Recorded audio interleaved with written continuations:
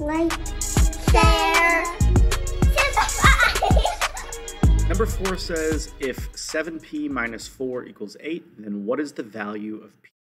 So here we're just solving a linear equation. We have 7p minus 4 equals 8. And there's no distributive property to do here, no like terms to combine. So we're just going to move on to our properties of equality. The first property of equality that we're going to use is going to be the property of addition. We're going to add 4 to both sides to get rid of that minus 4 on the left-hand side. Ultimately, what we're trying to do here is isolate p. So any numbers that we see on the same side of the equation as p need to be dealt with. Right? We need to get rid of this minus 4. So to get rid of this minus 4, we're going to add 4. And our addition property of equality says that if we do add something to one side, we have to do it to the other.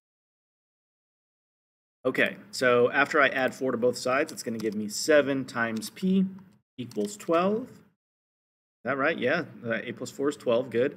And then so we have 7 times p.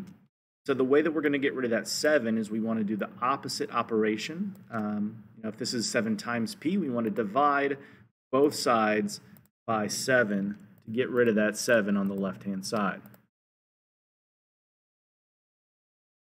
So after we divide both sides by 7, that's going to give us p equals 12 sevenths.